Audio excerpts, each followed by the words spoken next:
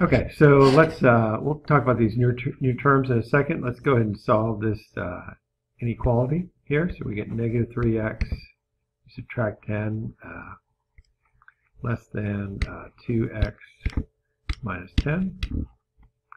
I'm going to subtract 2x from both sides, negative 5x, less than negative 10. And you may remember this rule. When you divide by a negative, so not subtracting, but dividing by a negative with an inequality, the sign is going to flip directions. So this will now be greater than 2.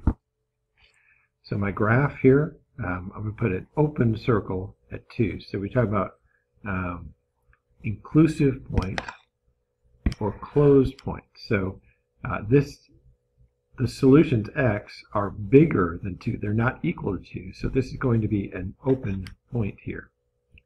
So an open point at 2. The x values are the solutions. They're larger than 2. So the graph looks something like that. And boundary point, this is called a boundary point, at least,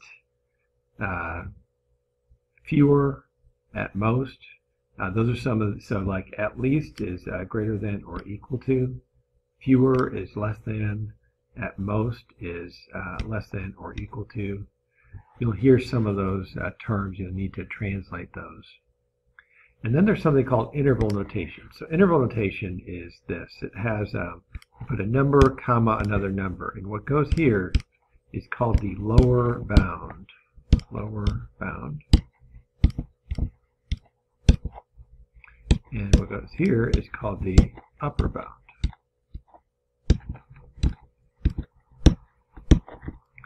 So lower bound would be 2 here, and at the highest it goes to infinity, so comma infinity. Infinity always has a parentheses on it. That means it's not included, it's not an inclusive point. And since this is an open circle, I'm also going to put a parentheses. If this was a closed circle, I would put a bracket there by the 2. So if this was a closed circle,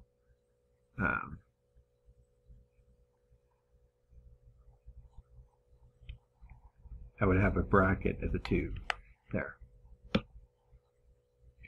So let's try to write this inequality. So we're working backwards here. I like doing that. So this would be an inequality notation. It would be x is, it looks like all the values are smaller than, so less than 3, negative 3. So this is inequality notation, and I could also write this using interval notation, which would be the lower bound is how it goes forever in that direction, so negative infinity. Infinity or negative infinity is always a parentheses. And the upper bound, it goes all the way up to negative 3. That's going to be a parentheses because that's a non-inclusive point. The solutions are smaller than negative 3, not including negative 3. Solve a graph. So with this one, we're going to just go ahead and solve this real quickly. So we get, let's subtract 8a, so negative 8a, less than or equal to, subtract 72, so I get, or 73, I get negative 72. Divide by negative 8. Divide by negative 8. A is greater than or equal to, because I divide by negative. At 9. So at 9, I have a closed circle, greater than, has an arrow to the right. Like something like that. The final answer could be written this way, or in interval notation from 9 to infinity. And it has a bracket at 9 because it includes that point at 9. Now we have compound inequalities. And so the first one we're going to do there is the AND statement here. So we have two compound inequalities. We're combining them with an AND there. You get negative 2x by subtracting 2x from both sides. Subtract 5, I get negative 6. Divide by negative 2, which means I have to switch the direction of the sign. X greater than 3.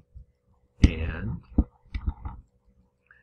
divide by 2 here. I don't have to switch the direction of the sign. In this case, x less than or equal to 6. So I like to, when I have a statement like this, I like to graph them up top. So here's what I mean by that. I'm going to graph this one up above. So not on the number line. My answer is going to go on the number line. So I'm going to say x is greater than 3. And I'm going to do this one in a different color here. This one is going to be x is less than or equal to 6. So closed circle at 6 and less than or equal to something like that. So the AND statement, what this means is the intersection, the overlap of the two graphs. So green graph and the black graph here, they seem to overlap everywhere in between here. So I definitely have a point here at 3, one at 6, and the graph is the overlap. But be careful, this one is a closed circle, so you're going to have to bring that down and say those two graphs overlap right there, where there's no overlap at 3 because the black graph does not include the point at 3. So your final answer, so this is your graph of your final answer, but let's actually write what the answer is. This would be something like positive 3, comma 6, bracket, because of the closed circle, open circle at 3. Or you could use inequality notation, something like this.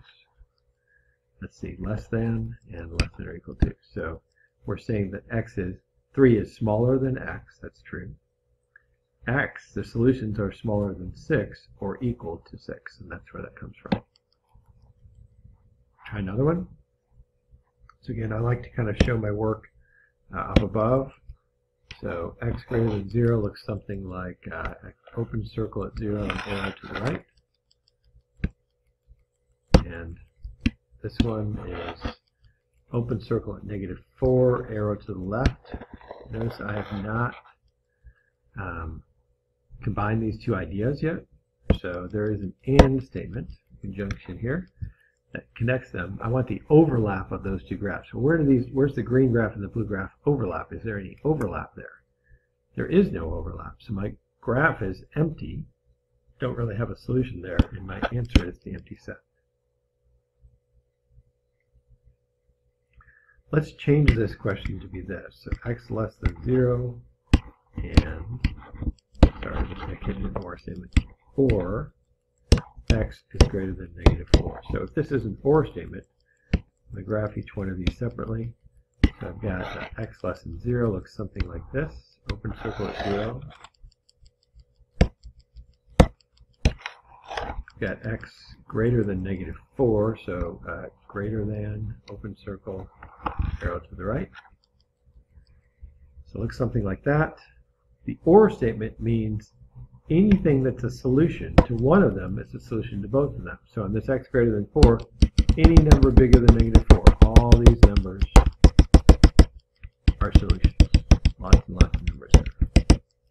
Anything smaller than 0 is also a solution. So all these numbers are solutions, right?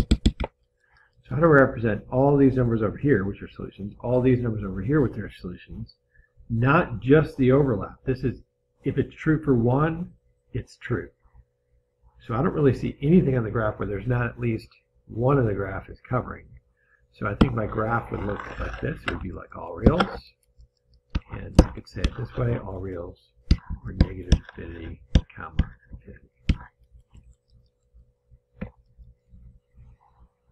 Let's try an OR statement now. So for an OR statement, again, so let's start with graphing our thoughts. Up top, this is not my final graph. I'm just up above, so -2 is an open circle, arrow to the left, it looks like. The other graph is this one. Let's see, at 3, open circle and arrow to the right. So if I were to meld these, this is an OR statement. There is no overlap of these two graphs, by the way. That would be the empty set. But since anything here is a solution, anything over here is a solution. There's lots of different solutions there. So my final graph is this. Both of those are solutions.